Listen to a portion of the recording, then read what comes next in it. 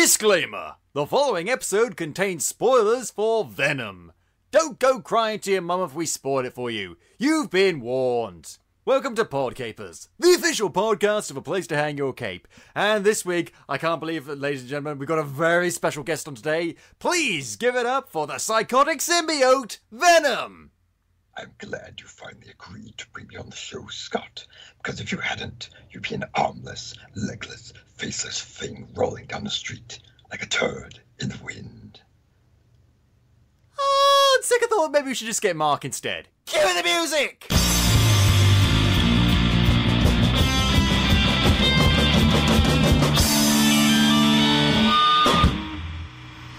Hello there, Capers, and as I said, welcome to PodCapers, the official podcast of A Place to Hang Your Cape. My name's Scott James Merridew, and this is the show where I talk about various geek and nerd-related topics, and I'm joined each week by a very special different guest. You know my guest by now, you know him, you love him, he's my friend, my compatriot, my man-at-arms. Give it up for Mark Russell! I don't know who that guy was leaving the studio, but it looked an awful lot like Venom. Yeah, kind of like big and hulking and black, and oddly enough, no white spider symbol on his chest and back. That was weird. Must have been the Ultimate Edition. Yeah, probably. Yeah. So, yeah, Venom. Ugh. Yeah. Okay. Well, I'll be honest, Capers. No one expected this movie to be good. Unless you're delusional. Unless you're delusional or, you know, a studio executive at Sony. Yes, if your name is Avi Arad, Matt Tolmash, or Amy Pascal. Is it Amy Pascal? Sorry, Amy Pascal. Pascal. Don't you know French? Not really. No, me neither. But the point is, yeah, this is supposed to be the beginning of the Sony Marvel universe. Oh, goody. Featuring all the characters that Marvel hasn't quite been able to get yet and or doesn't really care about as much. And, I'll be honest, it's not off to the best start. I've seen worse starts, but I have seen much better starts. And, I mean, poor Venom really hasn't had a lot of great experience in the movieverse, has he not? He got this, which is a significant improvement over his last iteration, but still, the last iteration was, you know, him being Topher Grace and just being there for like 5 minutes. Ooh, my spidey sense is tingling, if you know what I'm talking about. Yes, we do know, because we know that you know that Spider-Man is Spider-Man. Yeah, but this was supposed to be the fresh start for Venom, bringing him back to his cool, gory, psychopathic ways. And here's the thing, I think it partially succeeded and partially failed. I'm just going to state my opinion of this movie straight off the bat. You know, we'll get into the nitty-gritty later on, but I think this movie is better than we thought it would be, but, you know, nowhere near as good as some people, especially people at Sony, hoped it would be. This is not a good movie, but, you know, sometimes in amidst a clod of earth, you occasionally find little nuggets of gold, possibly. Just like tiny little specks or something that actually said, actually, you know what, that wasn't too bad. Because, I don't know about you, Mark, this movie it really did feel like they put in a lot of effort into it. The problem is, effort needs to go hand in hand with talent and knowing what the fuck you're doing. You know, you can try as hard as you like, but if you don't know what you're doing, you're gonna end up with a big old symbiote-coloured mess. And that's what this movie is, a big old symbiote-coloured mess made out of love. I wouldn't say it's made out of love, I'd say it's made to make a cheap cash grab. Okay, fair enough. Okay, for the studio exec, it's made out of a cheap cash grab. For the people actually, you know, boots on the ground making the movie, it seems like I don't know. Maybe I'm still not quite over the utter train wreck that was Fan 4 Stick, which is of course the measurement that all bad superhero movies are measured against. Well, the film's better than Fan 4 Stick. I dreaded that it would be like it, but frankly, it had some minor good parts. Yeah, similar in terms of cinematography. No one seems to remember to turn on a light in this movie. No. Well, apart from that, the fight scene in the middle where it had flashing lights and that hurt my eyes. Yeah, I mean, okay, yeah. There's so much to unpack here. I was worried that my biggest concern with this was being worried that it would just kind of be boring and not worth talking about. There is some stuff worth talking about, both good and bad. There's lots of little things and lots of big things, and I think, Mark, we should just dive right into it, shouldn't we? Well, we should probably get out of the way first if anyone wants to go see this. Spider-Man is not in it. Yeah, well, you say that. You say that. I know. We'll get to that later, dear sweet lord, we'll get to that later. So the movie starts, as all good movies do, in space! And, well, say in space, it really doesn't last long in space. Like, there's a spaceship out in space, like, not a spaceship, a space shuttle, I guess, from Earth, and belonging to the Life Foundation, who I was supposed to see in this movie because I remember the Life Foundation from the Spider-Man comics. Yeah, they're like they basically exist to protect themselves from the end of the world. They're basically a hyper-advanced survivalist organization in the comics. They basically I wonder if Bear Grylls founded them. No. Bear Grylls they're not like Bear Grylls. They're more like those people that build bunkers because they think the zombie apocalypse is going to happen. They genuinely believe the end of the world is nigh, and they're basically taking steps to insulate themselves and all of their richest benefactors from that thing, often in times being more than willing to speed the apocalypse along if necessary. But that's not what they are in this movie. This movie, they're just, your average space travel / robotics / bioengineering scientific firm. Those kind of companies. By no means are evil. Well, oh god, we're going to get to that. But basically, I've got some things to say about that. Basically, the spaceship, let's call it what it is, crashes in Malaysia, bringing back with it several dead astronauts, one of whom is the son of J. Jonah Jameson. It's John Jameson. So what's going on there, then? Basically, I mean, I don't know. I thought, maybe he's gonna turn up later and be one of the symbiotes. Nope. Maybe he's gonna be like Man-Wolf or something. Nope. Although I wouldn't put it past Sony. No, I wouldn't. Can we actually, I'd like to talk about this. This confusing whether or not back and forth. Is it part of the MCU? Is it not going to be part of the MCU? It's like, nope, now we're making our own thingamajiggy because that went so well last time. Yeah. And now they're throwing Jameson in. Like, so what? Does that mean J. Jonah Jameson's going to pop up in a spin-off rather than the Spider-Man series?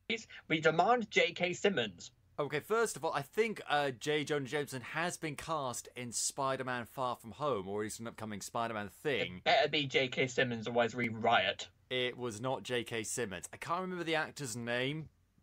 I honestly can't remember anything he's actually been in. To Wikipedia. Wikipedia.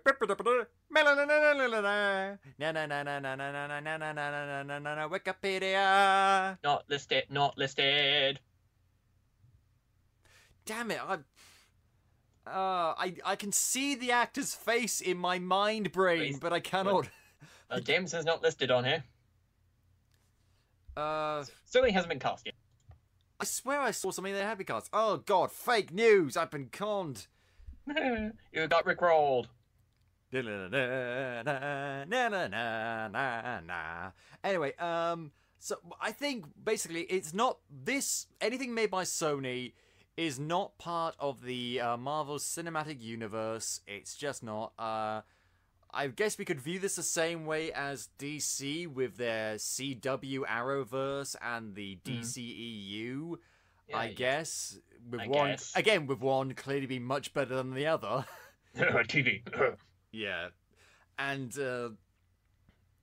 it's. I mean, it really is pathetic because going back to this thing they made out of love. The people at Sony don't give a shit about the actual characters or the world or the lore or Marvel. They just want a IP that people recognize, a brand recognition. so that they can make as much money as they can and have their own franchise. That's all because they are desperate. Sony's been desperate for a long time to hold on to any sort of franchise or create their own franchise, and they could do this with original characters or get a brand new IP and restart a brand that maybe no one else has touched before, maybe related to superheroes, maybe not, who knows. There's a million and 12 different things they could have done, but they chose instead to be like Smaug the dragon with his gold and greedily clutch on to the last few remaining IPs they have, which apparently is Venom, who apparently have 900 characters they have access to in the Spider-Man franchise. 900 characters. Wow, because I mean, some of those characters will be very choice. Other characters will be not so choice. I mean, are we to expect perhaps a Gibbon spin-off? A Warriors spin-off? A Big Wheel spin-off? A Rocket Racer? Ooh, a Hypno Hustler song! Who the hell's Hypno Hustler? Oh, well, that's going far back. It was the 70s, you know. Okay. Well, they're doing a Morbius movie. I still don't know what's going on with Black Cat and Silver Sable. Kraven's getting one. There's another character I've never heard of that's getting a movie. But here's the thing. I'm sure some of these characters, if you worked really hard on it, could be made independent from Spider-Man and not related to the Spider-Man mythos. And Venom, I think, personally, is one of those things. Yes, it started off being very closely connected to Spider-Man, but as the years went on, especially in recent times with Agent Venom and Anti-Venom and all these other things, I don't know. You can take Venom out of the Spider-Man circle almost and have him be his own thing. But Kraven, Black Cat, Silver Sable, even if you could divorce them from Spider-Man, would we really care about them that much? Really? I don't care about Silver Sable outside of Spider-Man. Although when she's with Spider-Man, because they have a very interesting relationship. Same with Black Cat, same with Kraven.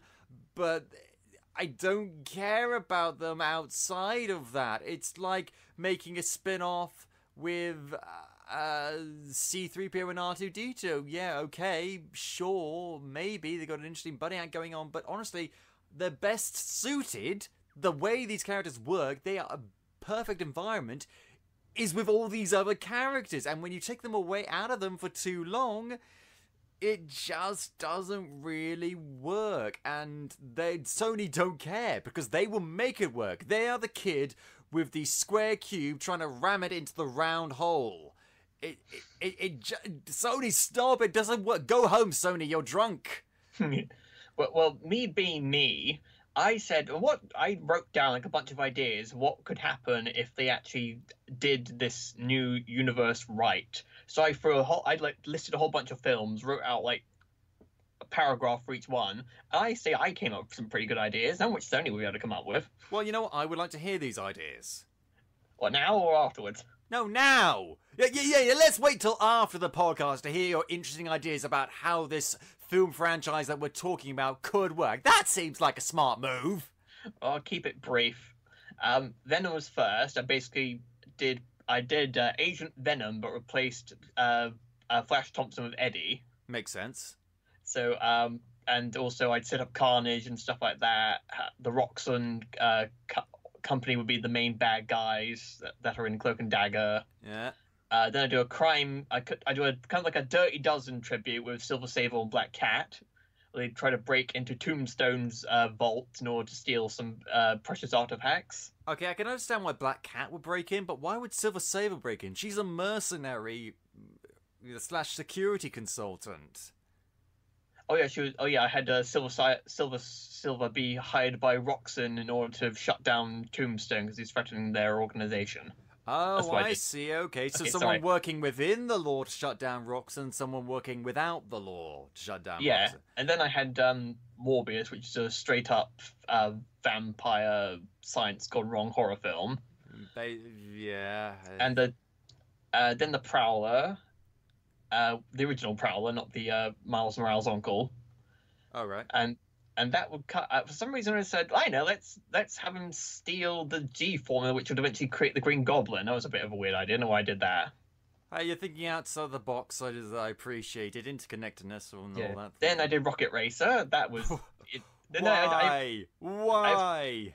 it doesn't help I made the big wheel the bad guy. Because I think Rocket Racer has some interesting. He's got an interesting background. It just needs to be reworked a bit, similar to like Luke Cage. You know what? If they can make Guardians of the Galaxy work, they can make Rocket Racer work. Then I did a Silver and Black Cat crossover again, where Chameleon is the main bad guy.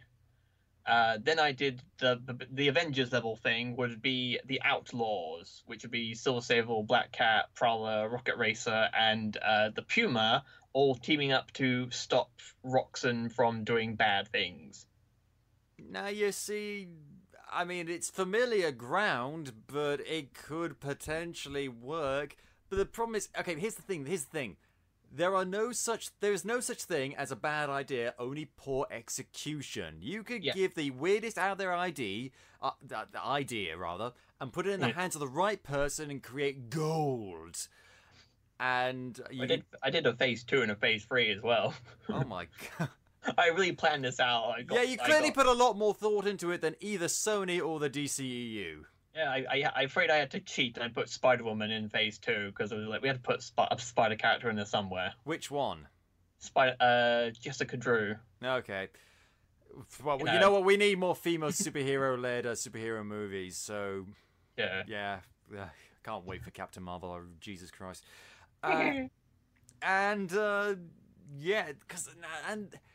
We're in a similar situation now to the Universal Monsters franchise, the second Universal, the Dark Universe franchise, which is garbage.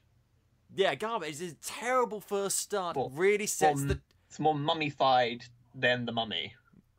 Yeah, because a terrible first start sets the tone for the franchise going forward, and if they're not careful, it's really not going to mean a franchise. Will we get more Venom movies? Will we not? Do people even care that much? I don't know. They should care, because the Universal Monsters are like they're the original horror film icons. Yeah, I'm talking about Sony, not Universal Monsters. Oh, sorry, obviously, they should care about Universal Monsters, but the problem is... Sony don't we care. could be here all day talking about the Universal Monsters problems. Yeah, Sony don't care, so why should we? Well, that is a very good point, but I want to care. You know what? If Sony... Would I prefer Venom and all these other characters to be part of the MCU and in their rightful hands of Marvel? Yes. Would I also be contented with the fact that Sony were making these movies by themselves, but they were good? Yes, because I've always said it doesn't matter who it is, Marvel, DC, Sony, I don't care, as long as you make good stuff. I would love it if DC made great stuff, but they don't. I would love it if Marvel made good stuff, and they do. I would love it if Sony made good stuff, and they don't. Aye. And so, yeah, now we're just in this kind of shitty scenario, really, where it's just greedy corporations holding on to characters that they have proven time and time again that they do. Like, this is not the scenario we had with Amazing Spider-Man 1 coming out, because a lot of people, including myself, were saying it's too soon for a reboot. I prefer Raimi's version. This isn't going to work. And, or maybe even be part of the MCU. But they were like, no, we're going to do this. And we were all like, well, okay, because it might turn out great. It might be a fresh new start for the character. Because we didn't know how monumentally atrocious it would be. Yeah. And then 2 movies later... They killed themselves. Basically, yeah. They killed themselves like they killed Gwen Stacy. Who wants to see an Aunt May movie? Well, that was in the cards? Yeah, it was going to be Sinister Six. They were going to do an Aunt May prequel where she was a spy. That's real. It was real. That is not the bottom of the barrel. That is going through the bottom of the barrel, through the floor of whatever surface the barrel is resting on, down past the foundation of the house, through the Earth's upper crust, down into the Earth's primordial liquid molten metal center. And then blows up the Earth. Possibly, yeah, because, oh my god. No. You know what this reminds me? Remember a Marvel Ultimate Alliance 2, the video game? There's a video game called Marvel Ultimate Alliance 2. You play a lot of Marvel characters, it's a lot of fun. I've got my own issues with that, actually, but... in the lead up to the game being released, on April Fool's Day, one of the developers released a video saying about how they were planning to have Aunt May as a playable character who beat people up with a walking cane. That would actually be quite funny. That would be funny, but again, April Fool's Day, it was a joke because they knew the idea of having Aunt May be a playable character, any kind of real major single-player focus on Aunt May in any capacity would be ridiculous and stupid. Exactly. And you know what? They were right. It doesn't take a genius to figure out that basing a solo project on Aunt May is a fucking stupid idea. Don't believe me? Look at that comic they did way back when, which featured a young Aunt May and a young Ben Parker and a young Richard and Mary Parker, where they were all having sex with each other. And that was universally decried as fucking weird and stupid. Well, thanks very much. I'm Scarlet Life. You didn't even read it. And I think of the people who read it. I fucking read it. Oh, God. It's awful. It's fucking awful. And, oh, my God. I mean, there's desperate. And there's fucking... if you're this desperate for ideas, Sony, if you're this desperate for anything to build a franchise on, you probably should just say, fuck it, and create your own original characters. Thank you. Thank you very much. But they would never do that because of brand recognition. Because heaven forfend anyone go to see a movie featuring characters that they aren't already familiar with. For fuck's sake! It's hi Pixar! I didn't see you there. Yeah, fucking yeah. And it's I'm just so tired of this. I'm so tired. I would be fine with this if I thought they were genuinely trying their best, if this was just making the best of a bad situation. But really, they're clinging to things that should be let go. They're Indiana Jones struggling to reach the holy grail across the chasm, and I'm fucking his dad, Sean Connery, holding on to saying, Sony, let it go. Let it go, Sony. So who's Elsa then? I was just thinking about who is Elsa. DC. DC. Yeah, DC. Bye. I like the Joker movie. The Joker movie looks good.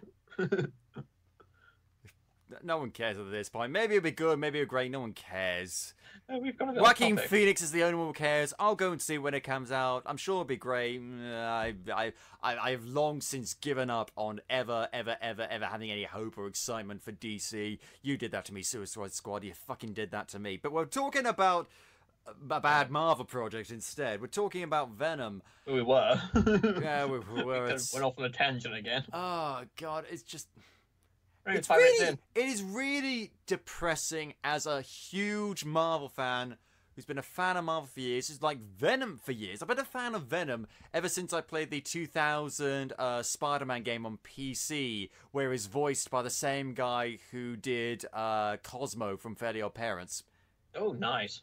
Yeah, it didn't sound the same as Cosmo, but it was so cool. Darren Norris, brilliant. But very nice. Yeah, but and now to see him reduced to this desperate, pathetic attempt for attention, basically to say, no, we've got our own franchise, we can do it, and just give up, Sony. Everything has its time, everything ends. Your day in the sun in terms of superhero movie franchises is over, at least with Marvel. Ended in 2007. Pretty much, yeah, and they... 2004, if I want to be even more back. Well, not maybe, I don't know, but the point is, ever since then, they've been dead and they just didn't know it. They're like Professor Binns from Harry Potter. His teacher in Hogwarts, taught history of magic, died one day, and simply went about his business as usual, despite the fact that he was a ghost. And that's what they are. They're just a ghost of the former selves, and they're trying to get back to life. But I'm sorry, there's no magical machine from that live-action Casper movie around here, Sony. It's not gonna work. It's not gonna work. I couldn't get access to it anyway. It was a Universal film. Oh, yeah. And, so on that note, the spaceship crashes to Earth. Forget about J. Jonah Jameson. And one of the symbiotes attaches onto someone, and they start walking away. And here's the thing I don't get: the symbiotes, they behave in different ways with different people, and I'm really not sure about the rules about this. So they bond with, if they find the right person to bond with. And what exactly makes the right person, we still don't know. They achieve true symbiosis, and it's an equal partnership sort of thing, almost. Except the symbiote can sometimes take control. But if it's a bad symbiosis, if the person isn't right, maybe they just, don't have a lot of fiber in their diet, who knows. Then the person dies. But sometimes the symbiote can control them, like hopping from person to person, going throughout Malaysia, and then going into boarding a plane as a little girl, and then going to San Francisco. It's a similar situation to the Mummy movie. Going back to that for a second, because the Mummy in that movie had so many different powers and affected people in so many different ways. Like sometimes you would have immortal god powers, sometimes you would be possessed, sometimes you would become undead, sometimes you become actual dead but appear as a ghost. And it was just so confusing and so bizarre, and there's so many different things that can happen. So there was never... Again, we don't really know the rules here. What are the fucking rules? We need the rules. Quick, Cosmo, get the rules. Yay! I can't do Cosmo. Yay! Floaty crowdy things! Wonder! I can't do Cosmo either, never mind. Super toilet. Ah! That's the only thing I can remember. So that's another thing. Why does it take it was Riot, isn't it, who's body hopping? Why does it take him 6 months to get from Malaysia to America? Yeah, that's like a week. A week? That's he was walking all the way to the airport. 2 weeks? Don't know. Who knows? I mean, he knows enough. He can obviously, when he inhabits a body, it can take. He understands what's going on in the world around him. That has been established. So why doesn't he just like steal a car?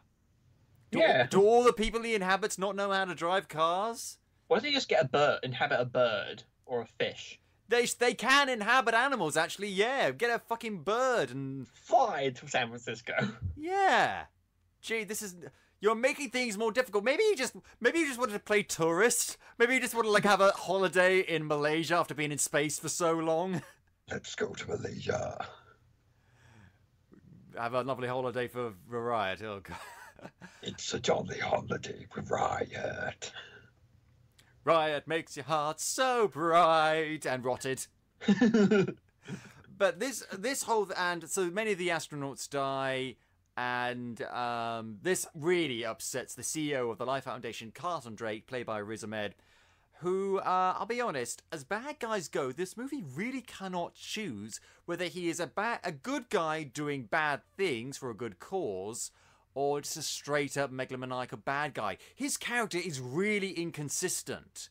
He jumps over the place. Because what his motivation, his goal is, he believes the Earth is fucked. Okay, completely and utterly fucked environmentally, so he wants to send people up into space. However, he thinks the best way of doing that is bonding with the symbiote, because that would mean that we could cooperate with the symbiote and survive in space. The problem is, in order to do that, he is willing to do a lot of bad things, including basically kidnapping homeless people off the street. Or is he? We don't know if they're kidnapped or he's just like giving them an opportunity or offering things. I think they said they had to sign I can't remember what it said, some sort of a legal waiver. A legal waiver. Yeah. One scientist says they're making them sign legal waivers that they don't understand. And first of all, kind of patronizing. Second of all, like maybe they do, maybe they don't, we don't know. And second of all, like, does that mean they're being kidnapped, or there's like saying, "Hey, you want some money? We'll just have to do a quick medical experiment." And like, they're both bad, but one is significantly better than the other. And there's another time where there's a one subject who's not really bonding properly with the symbiote anymore, and they try blasting him with some sonics, which, as we all know, hurt symbiotes. And then he's just like, he keeps on saying, "Stop, you're hurting him." But then in the a couple of scenes over, he willfully and dispassionately allows the scientist, played by Jenny Slate, spoiler alert, to die by bonding with the symbiote. And it's just like, are you a cold, cruel, heartless man who's willing to do anyone and go through anyone to get what you want? Or are you a genuinely philanthropic person who's just lost his way? And I'm fine with either. I really am, although I would prefer the sympathetic approach because that's got a bit more layers. But if you have to pick one, you can't do one or the other, because that's not being multidimensional and not having layers. That's just being an inconsistent. It's just like if Darth Vader crushed that guy's throat in the beginning of episode 4. "Okay, and now I'm going to go perform as a clown at the children's hospital. Bye." Wait, what? Lord Vader, come back. What just happened? "No, it's too late. I booked. I got my clown nose and everything." I don't know. It's annoying. It's annoying because, you know, Riz Ahmed could do that. He could play the sympathetic person or the megalomaniacal person, and he's just all over the place, and not a lot of thought is put into him. One thing I don't understand is, why are the symbiotes dying? Because I thought they killed the human bodies, apparently they die too. Oh, yeah. Because they do the thing with the rabbit. With the yellow one. I'm like, okay, the rabbit is bonded perfectly with the rabbit. And then later on, it shows the symbiote is dead for some reason. Yeah. You didn't keep a close enough eye on it, I think is what was said to it. You need to water it twice a day. Obviously. And give it plenty of sunlight. Again, it's inconsistency. The symbiotes in the comics, as far as I remember, weren't that difficult to figure out. They bonded with people, initially temporarily, but if they really, really liked that person, they could bond permanently and never be removed from them. They gave you all sorts of cool powers. Sometimes if they bonded with someone who had other separate superpowers, they could duplicate them in certain ways. They're vulnerable to fire and vulnerable to sonics, although, in fairness, the movie does get this right. And there's really little more to them that I can remember. There's been a couple of expanded things, obviously Agent Venom and Symbiote Island, or whatever it's called, Symbiote Invasion. And now I finally recently found out their names, like the symbiote races' names. They're called the Clintars. Clintars? I think so, yeah. That's like a type of dental tool. Yes. Ask your dentist about Clintar. Free symbiosis with perfect teeth.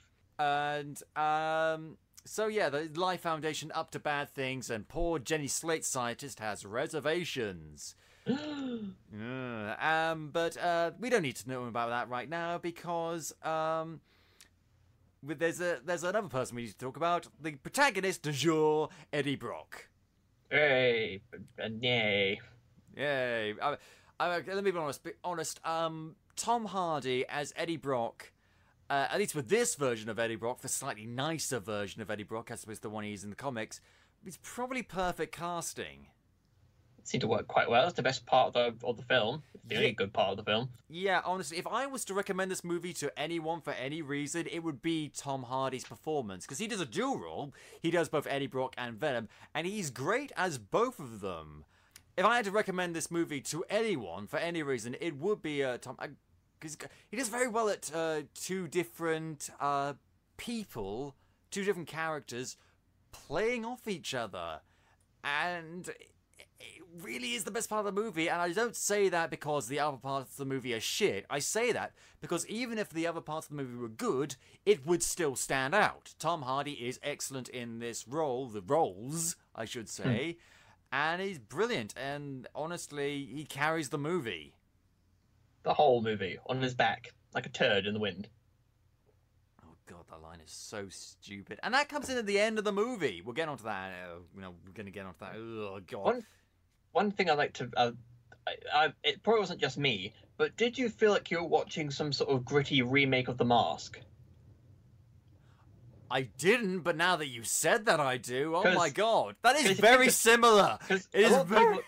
a lot of people said that Tom Hardy is acting a lot like Jim Carrey from The Mask or Liar Liar. I'm like, okay, let's look at this from the thing. It's virtually the same kind of, at least for Tom Hardy's character. It's basically the same thing Jim Carrey goes through.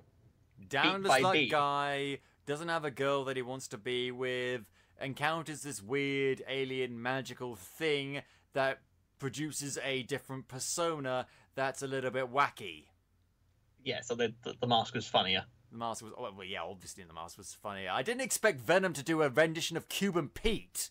They call me Cuban Pete. I'm the king of the rumba beat. When I play maracas, I go chickaboo, chickaboo.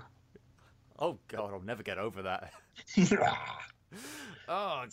It's the start of Venom's new album. Songs of the songs Mambo of Beats by Venom, featuring Songs- Eminem.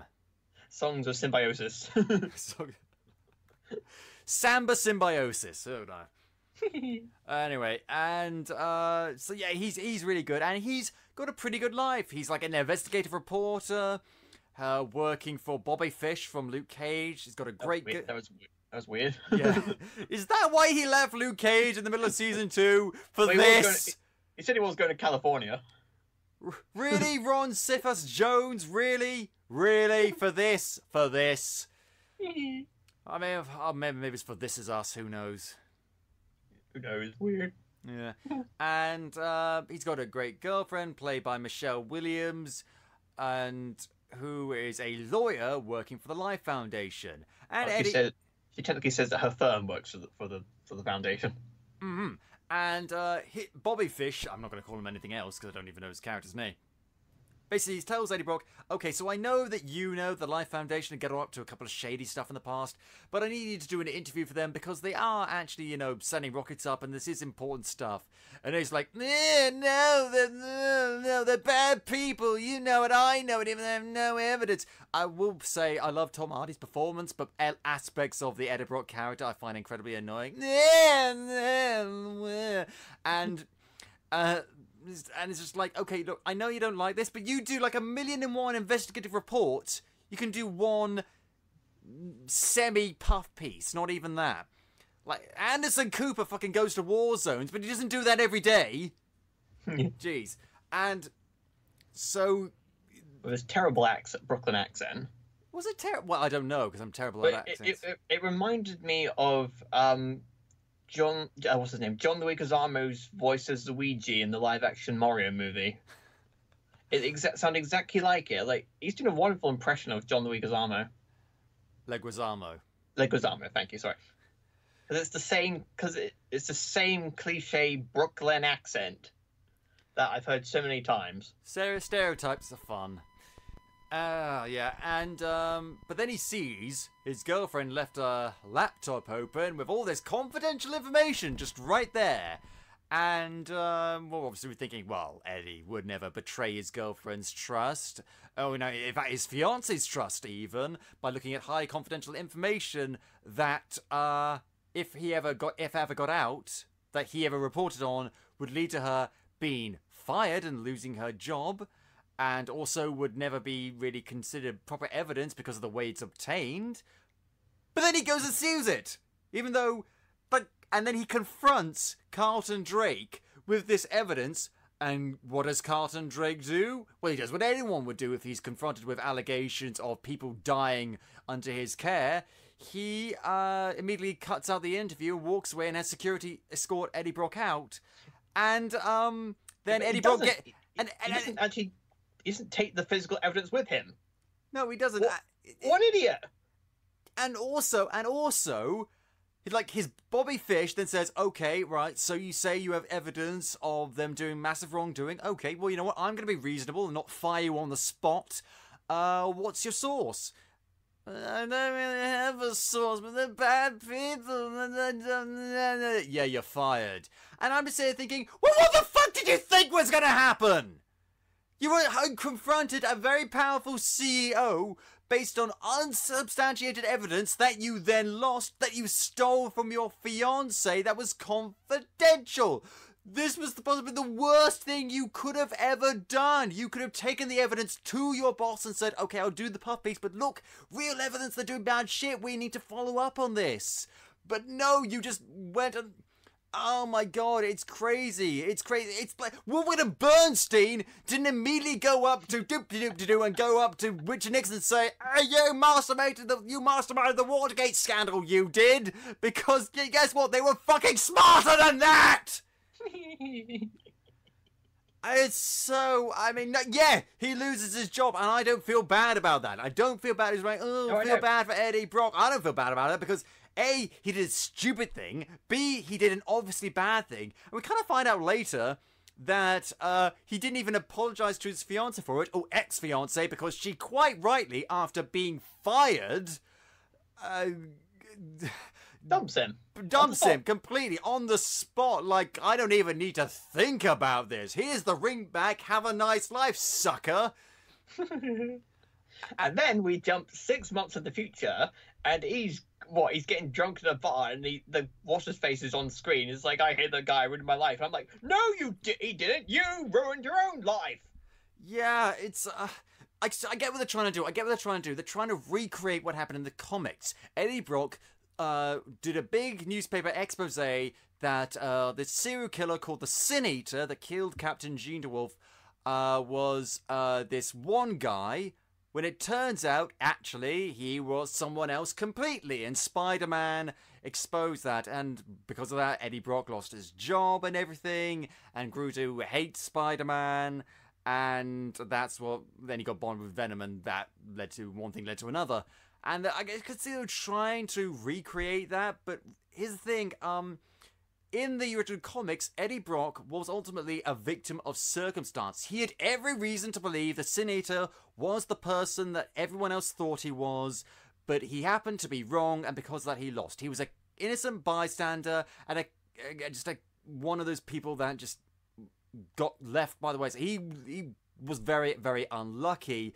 He didn't actually really do anything very wrong. In this movie, he obviously did something wrong and stupid, and so we can't really feel bad for him. Yeah, we can't. And it's like, if you're going to recreate that sort of feeling, actually recreate it.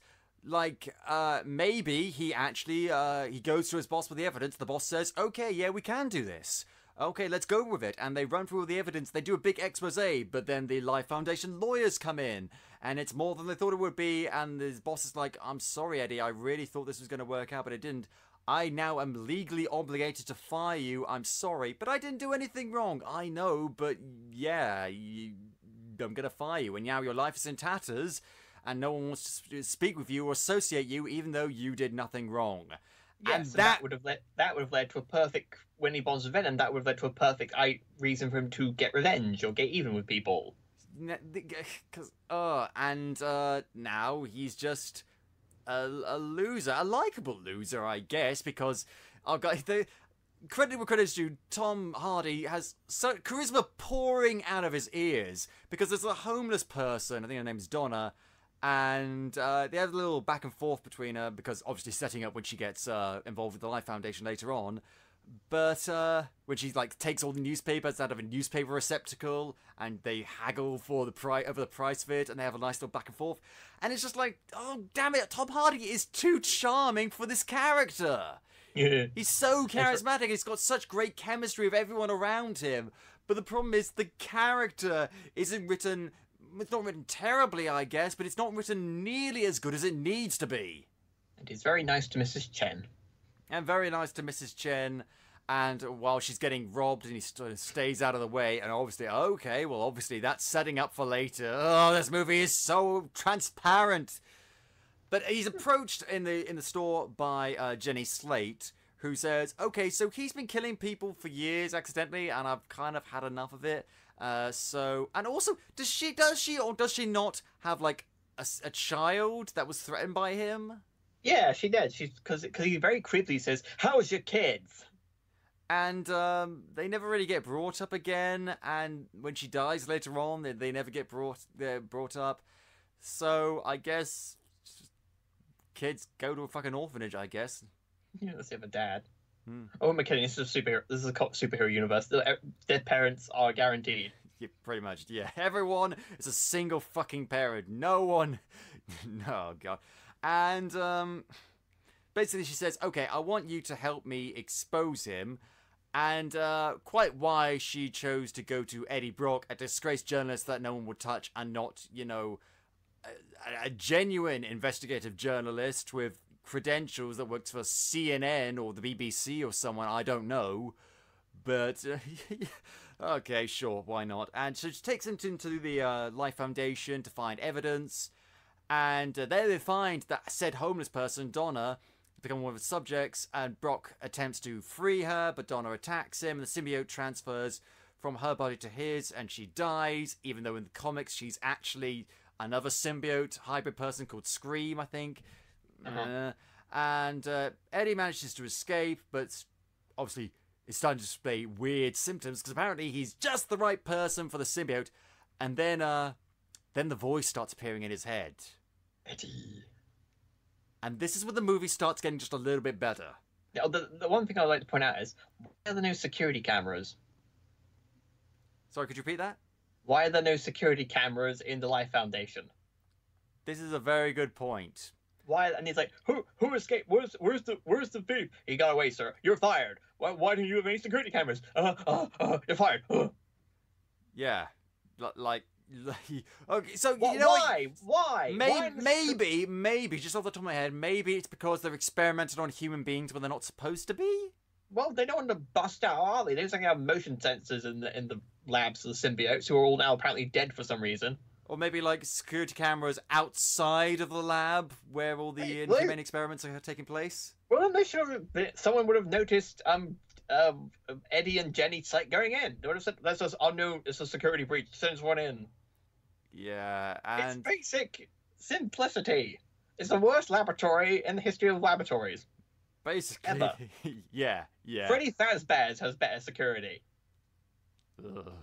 And so Eddie goes home and is really not doing too well, and eventually finds his ex-fiancée who's got a new boyfriend, Dr. Dan, who you think is going to be, he's going to be the jerk guy character, but actually he's not. He's pretty decent, really? Actually. Really nice guy. Very nice guy. I wish he was the main character. Huh? And examines him and discovers that, oh yeah, you need to go to the hospital right now. Are you sure? Maybe I should take a dip into this lobster tank and eat raw lobster. I mean, it's funny, but... And they discover, oh god, you have like an actual parasite thing, an actual symbiote thing. And it's pretty disgusting, actually, what it goes through. It gets all sweaty and starts eating like food from the garbage because the symbiote needs to feed. Which I don't remember from the comics, but still. Aye. Here's the thing. So the symbiote is then revealed later on to be like rotting his internal organs and basically feeding on him. And it needs to offset that by eating people. And my question to that is this. Well, I've got another question about that, the whole internal organs thing. But my main thing is this. Movie, you do know what the definition of a symbiosis is. It's two independent organisms working together in concert for mutual benefit. What you're describing is a parasite. Like a tapeworm or something, and that's not what the symbiotes are. If they were, they'd be called parasites. They're not the fucking phalanx or the brood. They're the fucking Clintons, the symbiotes. Get it right. I mean, if you have... Because right now I'm not seeing a difference between the failed reject symbiote hosts and the one that actually work. Because the ones that don't, they keep on feeding on the host and then they die. Here, with the actual successful symbiotes...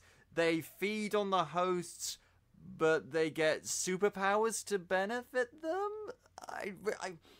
Maybe there's like a missing ingredient or something, like a magical MacGuffin that stabilized the symbiosis. But that never happens in the movie. That never gets brought up. There's no X factor in terms of making sure it's actual proper symbiosis. Exactly. I mean, this is Venom, not Animorphs. Yeah! These aren't Yerks! Yerks. God, that show and those books scared me. I never read the books, so the show creeped me out. Or Tobias. Stuck as a bird forever.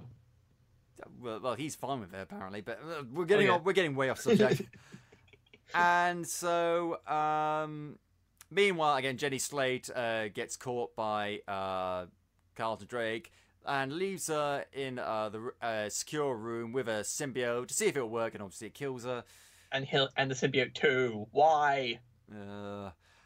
Basically, because they got 4 symbiotes in this movie, and they need to boil it down to 2, then 1. Yeah, I don't get that, because in Ultimate, they're like they can cure cancer and stuff, can't they? Yeah, in the Ultimate verse, the symbiote suit is not an alien, but actually something that was engineered by Eddie Brock and Peter Parker's parents, who were both scientists together. Oh yeah, yes, that's right. And to cure cancer, but obviously it didn't work out very well. No.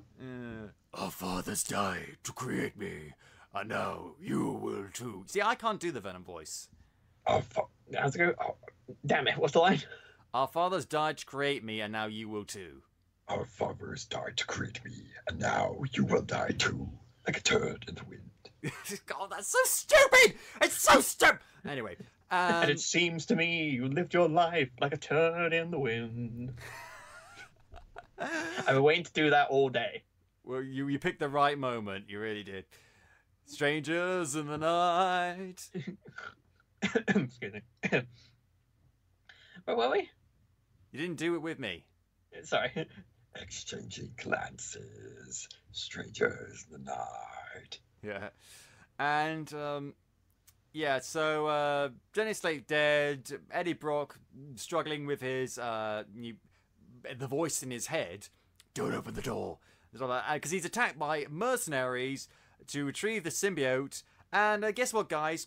Guys with guns versus magical alien symbiote creature. Not a fair fight. And the symbiote takes over his body, startlingly reminiscent of that other movie that's come out recently where the guy gets a chip in his brain that reprograms his body. Don't remember that one. RoboCop? No, it's a more recent movie. I haven't seen it yet, but apparently it's quite good. It's not RoboCop. It's better than fucking RoboCop. Well, the new RoboCop, the new RoboCop. Okay. They had the perfect redesign. Oh no. Yeah, we're Venom. We're better than that. Okay. And so they try to take the symbiote, but obviously it doesn't work. And he jumps out a window, jumps another window, has a brief conversation with the symbiote for the first time.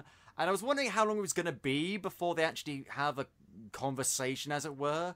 But and this is weird, actually. In the comics, they don't really have conversations as such. It's more like a melding of 2 consciousnesses into one single consciousness. But in this one, they go for the dual thing, which works for the movie, in fairness. Mm-hmm. And it's just like, here's the parasite. Parasite! And it's pretty interesting. And then they have the motorbike chase, which Incredibles 2 did it. Better, yeah. And they almost get away from him until they suddenly don't, and suddenly the car rams into Eddie Brock, like breaking all of his bones, until the symbiote heals him. And then he transforms into Venom proper for the first time. Now, the CGI. It's very much like this movie in that it's not good, but it's not terrible. Well, it's better than Spider-Man 3's Venom, in my opinion. Probably, yeah, but I don't know. I keep on feeling like the CGI for Venom could have been better. It could have been so much better, but it also could have been so much worse. They make him very animated and give him facial movements in all the right ways, and the lip syncing and the way he moves. It's fine, I guess. Yeah, it's fine. And doing the weird sock puppet thing. Yeah, but brings me on to one of the biggest problems of the movie. It's rated 15. I don't know what that corresponds to in US terms. That's PG-13. PG-13. Oh, so 13-year-olds can see this, and it's Venom. And so wouldn't that be an 18 or something a bit grisly? Because I kept on seeing in Edinburgh, there's all these bus posters and stuff for the movie, and it's just like, we've got enough superheroes. So like, ooh, he's dark, he's more gritty, and he needs to eat people in this movie. I don't know why. And so he takes one of the security guards that are chasing after him, and he bites his fucking head off. Which sounds badass, right? Yes, except they cut away from it. They cut away from it. They don't see it properly. He bites multiple heads off in this movie, and we don't really ever get a good look at it. And it's like, if you're going to have a story with a giant monster biting people's heads off, show the fucking biting their heads off. I want to see him rip into this guy's fucking skull, tear it off his shoulders, and see blood spurting out of the wound. And this is coming from somebody who does not like gore. I don't like that sort of stuff. But it's appropriate for this kind of story. And I'm looking at Deadpool.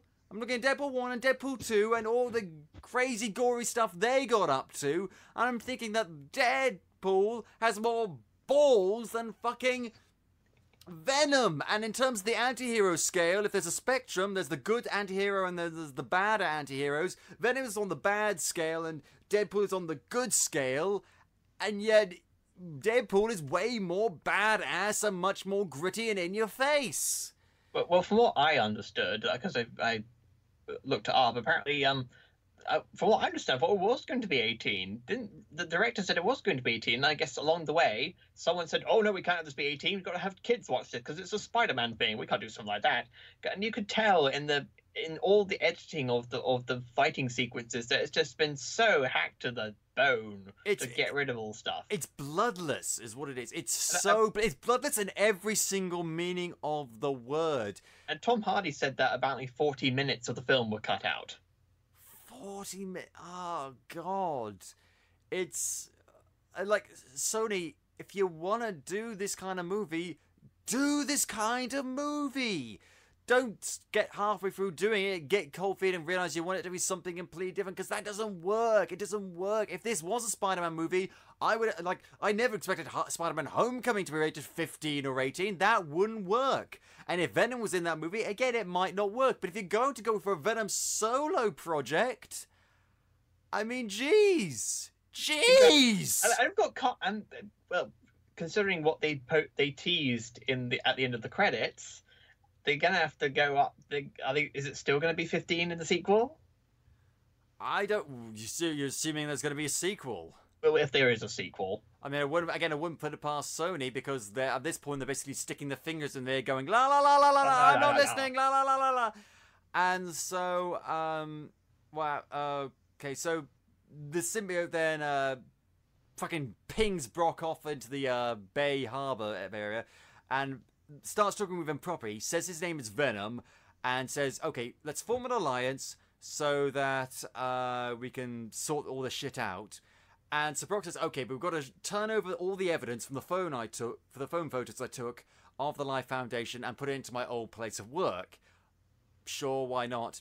And he's confronted by one of the characters from Sons of Anarchy.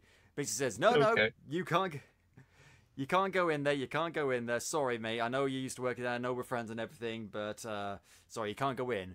And I thought at this point, okay, here's what he's going to do. Venom's going to say, oh, we're wasting so much time. Transform into Venom and jump over the guy and run up. But no, he runs up the side of the building. And, okay, fine. But it is actually leads to a very interesting moment. The Venom looks out across the San Francisco and says, you know what? Your world is actually kind of beautiful. And I thought it was a kind of nice little moment. Yes, because what he's doing is a lab. But basically, a lab in space. Lab, space, okay, space is very pretty, but as well, but... Yeah, and it marks the beginning of them connecting a bit more. And so they leave him. They leave. And this is the interesting thing, though, because Eddie Brock has a fear of heights in this movie, which they did establish. Jump out the window. And then they cut to them in front of an elevator. Pussy. And I never expected a lot of laughs in this movie. That was one of the best laughs I got. That was genuinely funny. The whole audience I was with yesterday burst out laughing. Yeah, it was a great tension moment, and it does establish this sort of buddy cop sort of dynamic between Venom and Eddie. It's actually really compelling. Aye, yes it is. And but then they get to the lobby of the place and find, there's a ton of SWAT people there, and so they just beat the crap out of them bloodlessly. In a terribly shot and lit battle sequence. Yeah, and but then Michelle Williams, I can't remember her character's name, Anne. Anne or Annie or something like that. She's a character from the comics too. I'm just gonna call her Michelle Williams. Why not? And, okay, Glinda shows up. Oh, because she was in that Sam Raimi. Yeah. Oh, okay. So I remember her mainly from The Greatest Showman, but sure, yeah. The bubbles are not just for show. Boom. And she kicks the Wicked Witch of the East out of the built right out of the castle with a bubble. What a weird connection to the original Sam Raimi Venom. Anyway, and so she basically confronts him, and he transforms back into Eddie. She's like, "Oh shit, you've been possessed by an alien." And he's like, "Yeah." It's like, "Okay, we need to go to the hospital right now." And he's like, "Okay." And they have a nice little back and forth in the car. He's clearly not doing well, and Venom is... I was worried that Venom was going to be like, eat her, but he's like, I like her. I like her. And it's... Again, it's just like... Clearly, there were some people working on this that really did know what they were doing. This is the good bits I'm talking about. There's little bits in this little dynamic. Yeah, it's a bit lighter-hearted, a bit more funny. But they could have so easily made this very uninteresting and very boring, very dull and very dour. And it's not. There are bits that just sparkle, I guess. Yeah. Venom's like, you should apologize to her now before it's too late. Yeah. Okay, Venom. Yeah, I'm sure you really know a lot. Are you releasing a self-help book, Venom? Is that it? Coming soon, the self-help symbiote guide.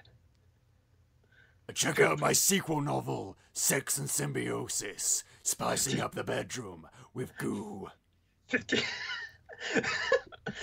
Shades of Goo. 50 Shades of Venom, oh god. And, yeah. Maximum carnage. No.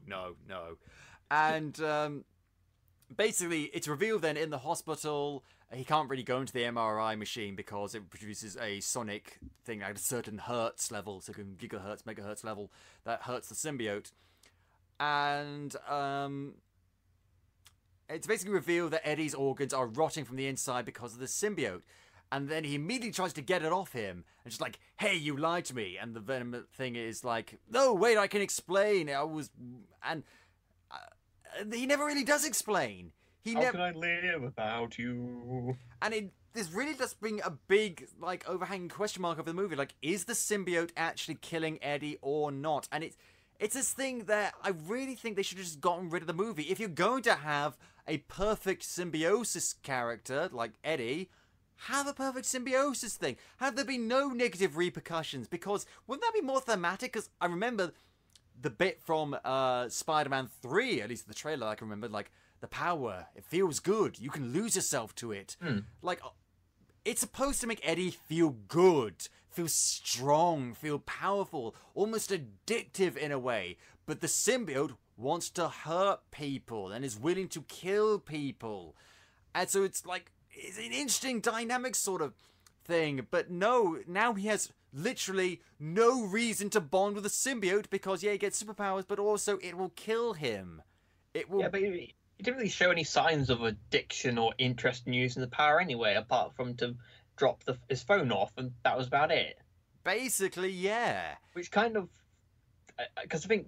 I like Tom Hardy's performance in this, but I think Eddie's too much of a nice guy in this version. There's no vices, really, that Venom can feed off upon. Because in the comic, Eddie wasn't a bad guy per se, but he was an angry guy and a kind of disturbed guy. He never really hurt anyone, but you just know if he experienced any more trauma in his life, he could have hurt someone. So when he did experience trauma and he got bonded with an alien symbiote, he hurt people. Exactly. So they should have thought. I don't know how many times they rewrote the stupid script. They should have rewrote it again. Yeah, but how many people worked on the script for this? Oh, let's see now. Jeff Pinkner, who I believe also wrote Amazing Spider-Man 2. Scott Rosenberg, and someone called Kelly Marcel. Marcel. Okay. So something else. 'Cause I remember seeing something recently where like 6 people worked on the script, and it was just like shit. But Kelly Marcel wrote 50 Shades of Grey. Really? Yes, and what does Scott Rosenberg write? He has written.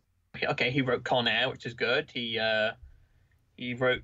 Okay, apparently he revised scripts for the original Spider-Man movie. Jumanji, Cloverfield. Oh God, he wrote Kangaroo Jack. Of course he did. Clearly, Sony is picking the best talent. And Jeff Pickner. I mean, I don't necessarily blame Kelly Marcel because she had to adapt a book that was shit from the get-go. So she was like running a marathon with one foot being shot off. But Jeff Pickner wrote a lot of Fringe, which also happened to be co-created by Alex Kurtzman, Roberto Orsi. Of course it was. Oh God, they've done like one good thing. One good thing, I swear. Mm-hmm. Oh, he also wrote the Dark Tower movie. Shit. Here's an idea, studio executives. Why don't you hire people whose Rotten Tomatoes scores are slightly higher than 16%? I didn't know people were ranked on there as well. No, not people, but like the movies they make. Okay, right. Like if you write a movie and that movie gets panned for its story, maybe you shouldn't hire that person for a movie that's supposed to kickstart your own cinematic franchise. Just a thought. The director, I'm looking at this thing right now, Ruben Fleischer, apparently he was a director of TV commercials and music videos before he went on to film. Oh, because that works so well for people like Michael Bay and MCG and all those shitheads. Although he did direct Zombieland, which isn't bad. Okay, fair enough. That explains why Woodrow Harrelson is in this. Yeah. Oh, and something called Gangster Squad, which I've never watched. I have watched, and it's meh. Okay. But anyway, that's another person from The Amazing Spider-Man who's in this. Another connection to Spider-Man that was shit. Oh dear. What a web. What a tangled web we weave. And so he gets rid of the Venom symbiote, but then is immediately captured by the Life Foundation thugs, basically. And meanwhile, the symbiote escapes into an air vent, okay, and then attaches itself to like a little tiny Chihuahua dog, and then confronts Michelle Williams. So meanwhile, yes. Yeah, see, there's another connection to the mask. It possesses a dog. Oh my God! It's like, oh, is it going to turn into a Venom dog? That'd be kick ass. And we get an alternative, even more evil version of the same thing in the bad guy. Weird. There are so many weird connections to one of my favorite movies of all time. How bizarre. Cinema musicals, sadly. Unless you count the rap. Smoking. I don't know. Smoking. Ooh, somebody stop me. I must learn how you do that voice, and I will steal it for myself. Just watch. Just listen to Frank Welker do Dr. Claw, and then try to impersonate that. That's how I did it. Next time, Gadget. Next time. I'll get you next time, Gadget. Next time. Dear God. And so, meanwhile, Carlton Drake bonds with the other symbiote, Riot, that was hitchhiking across Malaysia and then the United States. And basically, and so the symbiote's plan, I think all of the symbiote's plan actually in this movie, plan was to bring symbiotes back to Earth to basically take over the human race, even though, again, they're symbiotes, so they wouldn't really take over. I think it was to eat them, actually. See, this movie is so confusing. I don't understand anything. And what do you want? What do you want with me? But apparently Carlton Drake, now that he's bonded with Riot, goes along with it now. Okay. He's gonna jump in the rocket to go get the other symbiotes. I was like a genius that he is. He kills everyone in mission control. So who's monitoring the rocket? Yeah, it's...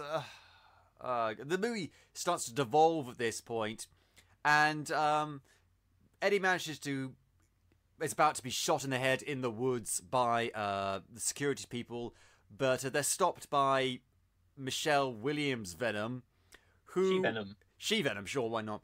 And No, that's the character's name in the comics. really? Oh, okay. Yeah, it's She-Venom. Okay, right. All right then. She-Hulk should sue. She-Hulk should sue. Oh my god, I created a tongue twister. Considering the fact that she's a lawyer, I mean, she could do that. But anyway, and oh my god, so's Michelle Williams' character. Oh my god! It's She-Hulk. It's She-Venom. What the fuck is this? 6 degrees of whatever the fuck we can think of. And then she takes out all the guns. She looks really cool doing it, and then she kisses Eddie, and the symbiote transfers from her to him. And it's just That's weird. It's weird but cool. Like, it fits. It's one of those things that fits. There are plenty of things in this movie that don't fit. This fits In a weird sort of way. weird. And then the symbiote and Eddie agree to stop the launch. And the symbiote says, "Okay, so I know we had this whole plan to stop bringing all the people here, all the symbiotes, but I've changed my mind because being with you and her and seeing your world, I've decided I want to help the human race now." And I'm just sitting there thinking, well, I mean, okay, great, but what exactly brought it on? And Eddie asks, what brought that on? And he's just like, you did. Okay, yeah, sure, but what did he do? Was it the love he feels for Michelle Williams? Was it his dedication for the truth, protecting people? What exactly? Just the pretty San Francisco skyline? What exactly made you decide to betray your entire species? You're turning to the light side quicker than Anakin Skywalker turned to the dark side. Well, doesn't Venom then reveal why he's doing it? Well, why? What does he say? Doesn't he say that he's on his planet, he's a loser? That's not... Why is he a loser? What did he do on his own planet that made him a loser? You know, he got taken by the Life Foundation, people in space. Does that mean must be something important? Why are you... Oh my god, this is... They say they got the symbiotes from a comet, so what the hell were they doing? Where is the comet the planet or what? I don't know what were they, I don't think it is the planet, but what exactly were they trying to get to Earth? Were they traveling to Earth? Maybe they were being exiled from their planet for various reasons. There's so many things that could have easily been answered, and that's the thing, we really don't know much. As much as we know about Eddie, we don't know much about the Venom symbiote thing, and this would have been a perfect opportunity to find out more about it. We get its character a lot. We know it's kind of, well, likes to eat heads for starters, and alternates swiftly between homicidal and, you know, the love guru. And this, like I said, this is where the movie starts to devolve. We get a shitty battle between Venom and Riot in the dark with CGI flying all over the place. I can't tell what's going on because the camera's flying around all over the place. Cameras flying all over the place, and Riot stabs Eddie with a big shard of its thing to create solid weapons with its body. And in fairness, they do say that Riot is an ultimate badass and much, much more powerful than Venom. Fair enough, okay. And, but Venom bonds with Eddie again, and because they got separated briefly, they get separated a lot in this movie, and he takes the shard out and uses it to blow up the thing, and then the rocket that Carlton Drake are in. And it's I kept on imagining the bit with Carlton Drake realised, oh my god, you're trying to betray me and take over the world. I don't want that, but no, that never happens, and he dies like a bitch. Yeah, because what I know is that Riot stabs Eddie, then he just jumps in the rocket, where it's about 10 seconds from taking off. It's that's not how it works. You gotta be space trained. It takes probably 5 hours to get ready to jump into a rocket. This movie isn't operating on logic anymore. This is a sprint to the finish line at this point. Yeah, it's oh wait, we're running out of time. Quick, throw random things at each. It's like watching two melted Play-Dohs get thrown at each other. It's like weird alternate versions of Morph and his cousin. What was the name of the other Morph character? I can't remember. Damn it. The white one. Morph cousin. Oh dear, I can't find it. Okay, Morph animation. Let's just look. Morph, his cousin is called because I can't find it. Was it even his cousin? I think it was his cousin or his brother or something like that. His cousin is Chaz. Chaz. Apparently they're not related. They're friends, not cousins. Oh, Chaz. so, well, the resemblance was uncanny. in Yes. fairness. But okay, yeah, sure. So there's Morph and Chaz. And that's the thing, Riot doesn't even look that distinct from Venom. Venom is black and Riot is slightly grey. He's a silver version of Carnage. Why not just make him white then? Like, make him like the anti-Venom or something. Or luminous yellow, I don't know. Let's make him stand out a bit. This movie's dark enough as it is. I think Riot's is white in the comics. So apparently Riot is grey then. Okay. And then the explosion happens, killing Riot and Carlton Drake. And then Venom says, "Goodbye, Eddie." And Eddie plunges into the water. And I thought, like, oh, so Venom is dead then. But then later, after having a bit of a conversation with Michelle Williams, where they don't get back together, I thought that was reasonable.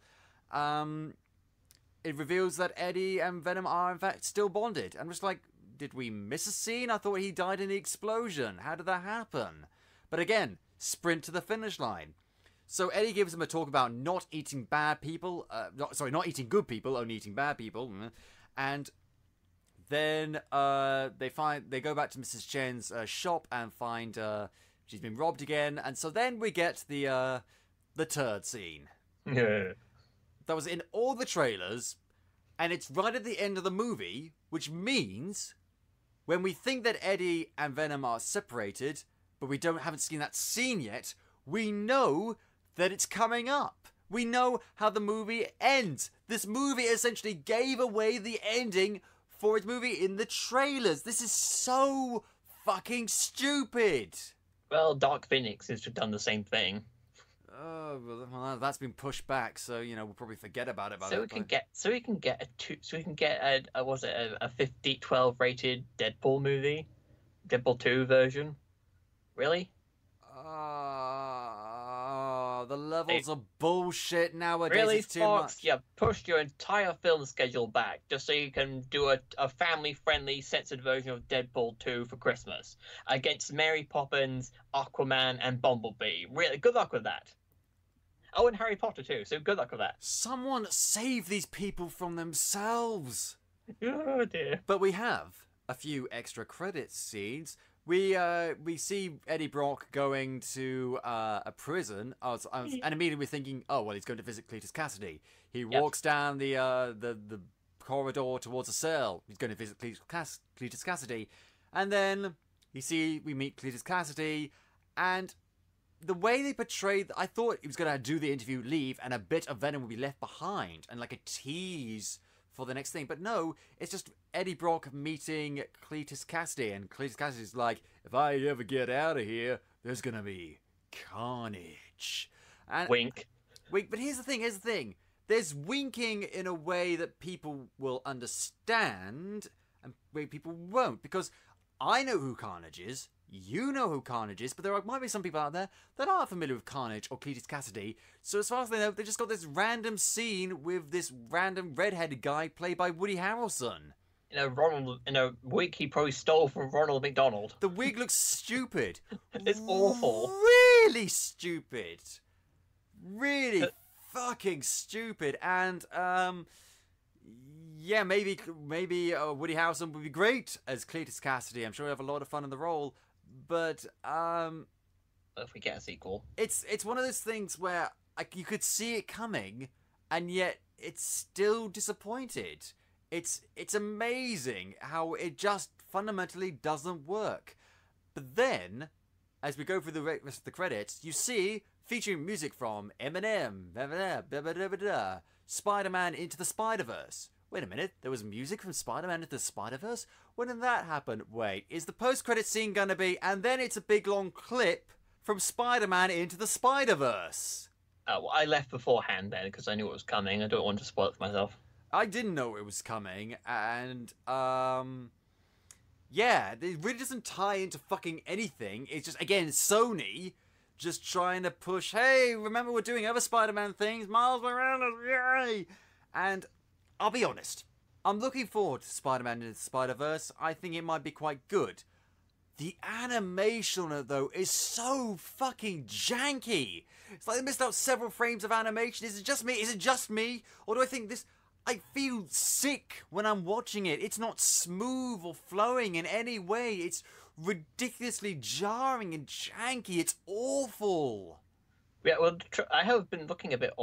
It's been looking a bit weird at the trailers, isn't it? Because it's very stop motiony, I think, in my opinion. But not even stop motion has smoother movements than this. Fucking Coraline is way more flowing than this. It's especially when considering there's so many fast edits and so many random camera angles and such fast movements between the characters. It's Spider-Man. It's Spider-Man. You need to be able to actually see what's going on, and with this, it's I wonder if it's intentional, because all the different Spider characters appear to have their own animation style. I don't know, maybe, but if so, why would you make your animation intentionally bad? Like, the art design is fine. The way the characters look and the backgrounds look, that's fine. It's just the way things move that's awful. The way it's animated, as opposed to the way it's drawn or CGI'd or whatever. So, yeah. And so that's how this movie ends. It ends with a fucking clip from Spider-Man Into the Spider-Verse. And just this whole thing like, meanwhile, another universe. And if you had no idea what Spider-Man Into the Spider-Verse was, and didn't really care, this would just come right the fuck out of nowhere and make absolutely zero sense. Who's this person? Why is he wearing a weird Spider-Man costume? Why is this other guy wearing a Spider-Man costume? Why are they running from the police? What's going on here? Why is it animated? And there's just... oh my god, this whole movie and everything Sony is doing right now is just throw shit at the wall and see what sticks. Why? Why can't you just be fucking consistent and think about what you're fucking doing? Oh dear. And that's Venom. That is Venom. It's a fucking mess. Like a turd in the wind. Like a turn in the wind? What does that even mean, a turn in the wind? That's not a... There's, like... oh my god, and you know, they couldn't say shit. They just had to say turd. Ooh, so threatening. Oh, you call me a turd. Oh god, it's like I'm back in school. They throw the F word in the ones just to be edgy. Oh yeah, because they can get away with one F word. And if you can get away with one F word, then don't even bother using one F word. Because then it's just like, F words are not a quota. I don't have a quota on F words. I'll say fuck as many times as I fucking wish. But, you know, I'm not going to do it just because I can get away with it. I'm doing it because I fucking want to. You fucking piece of shit. Okay, that one maybe disproved my point slightly, but you see my point. What's your language, bud? We're on the air. So, good things about this movie. Tom Hardy. The duality between Eddie and the symbiote. Certain action scenes. The humor in certain places. Michelle Williams is always good. Michelle Williams was good. Jenny Slate can act pretty well. Well, no, Jenny Slate's good in this, I guess. She's not very interesting character. I thought the CGI on the symbiotes when they're alone and squidging around was alright. Yeah, obviously looked better than when he actually turned into Venom. And that's about it. Yeah, that's about it. This is not fan-forstic. There is good stuff here, but it really, really, really is fucking disappointing. And we knew it was freaking disappointing. Do you know what this movie is? Do you know what this movie is? It's perfectly encapsulated in the Stan Lee cameo. Because Venom and Eddie walk away from Michelle Williams after really being totally broken up at the end of the movie, and Stanley just randomly walks and says, "Hey, you two should stick together. I've got a good feeling about you two." And the Venom symbiote in his head says, "Wait, who was that guy?" I like his dog. And it's like, on the one hand, you've got Stanley coming the fuck out of nowhere and giving his opinion to some random guy as far as we know. It makes no sense. But then it's followed up by a really funny line and a really self-referential, tongue-in-cheek line. And it's like, I hate this movie, you know? I hate this movie because it keeps on just waggling its potential in my face. Like, ooh, look at what we could be. Ooh, look at all this fun stuff that we have in here. But it's not going to be like a lot of fun stuff. It's going to be a little bit of fun stuff. Like, I could deal with this movie a lot more if it was just shit from beginning to end. If it was Suicide Squad, I wouldn't care as much. But it's not Suicide Squad, it's Venom. Something good hidden amongst loads of crap. And I'm just tired. I'm tired because I wanted this to be good. I wanted to enjoy this because I like the Venom character. And here's the thing with reboots. I'm fine with reboots. A lot of people out there say, reboot, another reboot. I'm fine with reboots as long as you are taking a character or a story or a project or a world that has been done before, maybe hasn't lived up to its full potential, and this is the time where you get it right. Reimaginings, that's a separate thing. Remakes, that's a separate thing. But reboots this is the chance where you get things fucking right. The definitive version. Don't put your own spin on it. You've got to put everything into it. That's what they're supposed to do. And if you're going to reboot the character Venom, you better damn well get it right. Because now we're back where we were in fucking Amazing Spider-Man. That's where we are. A disappointing crap with maybe one or two good elements to it. Disappointing, and Sony just pushing these characters on us when they don't know what they're doing. I'm surprised Avi Arad is still making movies, to be perfectly honest. Oh dear. We don't cared about making this movie. It wasn't to make a good story or to bring a popular character to the big screen. Okay, I suppose it was to bring a popular character to the big screen, but it was just to make money. Yeah, it was just to make money and hold on to the rights and the franchise. And it was made with less passion than the pigeons next door have on the roof. Yeah, and it's... So every movie is made to make money. The MCU are no different. But they do care about the characters. They are willing to put the characters in the hands of people who know what they're doing and are skilled. And Sony has no love or desire to tell an engaging story about Spider-Man's universe. They haven't done it since Spider-Man 2. They just wish to make money in the most cynical, cash-grabbing, uncreative, production line quality mechanical thing they can throw together. And even that would be tolerable if at the very least they made something good. You don't need to love a character or love a franchise in order to make a good movie out of it. And sometimes that can even lead to worse scenarios. But if you're going to do it, you should at least know what you're doing. And it clearly, the people making this movie didn't know what they're doing, except for Tom Hardy. Or they just don't care. Yeah, or they just don't care. Well, I think Tom Hardy probably cared a bit. But apart from Tom Hardy and maybe the director, the people behind Sony don't care. They don't give a toss about what they're doing with Spider-Man. All they want to do is make money. This is the reason why they cancelled Spider-Man 4 and fired Raimi and rebooted the series and then killed that series and never made it again. Yeah, and they had to hand it over to Marvel, not because they wanted to, but because, it was the only way they could stay afloat. And now this is the big thing. This is the thing that really gets me. These characters are not making because of a director or a studio hanging on because they merely want to make movies. It's just because of rights. The reason we got this movie is because of shitty legal issues. That's it. And I know that you need legal issues and legal precedents when you're making movies and stuff like that, and intellectual property rights and character rights and stuff like that, but at the very least, you should be able to make good movies out of that, and you're not. And I think if your Rotten Tomatoes score is less than 40% of your movie, you should lose the rights. That's true. I agree with that. This is at 31%. So back to the drawing board. And yeah, you know what? Maybe they can make a sequel, and maybe it will be better.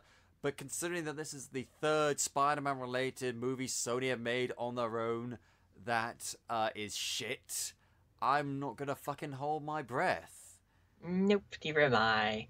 Because either it's going to go two ways. It's going to do well at the box office, so that for some reason convince them that they should make a sequel, or it'll bomb again. They'll announce they've scrapped all their plans, and they're going to do something again. Or maybe the Spider-Man animated film will be successful and say, you know what, let's make some animated Spider-Man movies. Well, apparently Tom Hardy has signed on for two more Venom films. So oh joy! Yeah, he's only done one Mad Max film, but he's going to do 3 Venom movies. Great choice, Tom. Great choice. Great, well done, Tom. Well done. And this is where he is. Much like the Venom character itself, we are in a dark, scary place with little hope, and the future looks bleak. But you know what? We've got the Marvel Cinematic Universe, so I'm not happy with Sony. I'm not happy with all the characters they meant to hold on. But the important thing is the characters we genuinely care about. Like, I can live with a bad Venom movie. I really can. I don't want to, but I can live with a bad Venom movie as long as we're getting good Spider-Man movies. And we are getting them right now, thankfully. So this is a thorn in our side. It's a thorn in our side. Maybe one day we'll pluck the thorn out and discard it and forget all about it. Or maybe it'll be there forever, but it will never cause us truly that much damage. Sony will always be playing catch up to Marvel, and it's pathetic, but you know what? That's honestly, they'll suffer more for it than we ever will. Mm-hmm. And I think on that note, it's time to end the show. Thank you very much, Mark, for joining me today. You're welcome. You know, it occurred to me that Wolfram and Hart was filmed at Sony's HQ in Angel. That's saying something. Oh my god, suddenly everything Evil makes... lawyers. Evil lawyers, this makes so much sense. Ah! And if you enjoy the show, Capers, please tell your friends, shout it from the rooftops! And if you haven't already, go back and listen to some of our other super episodes, like, for example, when we talked a lot about the Marvel Cinematic Universe Netflix shows. Check those out. And you can listen to the show on iTunes, Podbean, YouTube, Spotify, or at PodCapers.com. We have a Patreon. Check out the rewards, patreon.com/AP2HYC. If you want to get in touch with us, suggest show topics, or maybe come on the show yourself, you can find us on Facebook, Twitter, and Instagram at AP2HYC, or email us at podcapers@ap2hyc.com. Thank you very much to Dan Harris for our logo, the lovely microphone, the red and blue 3D glasses, those are mine, and thank you for listening. This has been PodCapers, the official podcast for a place to hang your cape. Cue the music. Ah! How did you get back in here? Don't hate me!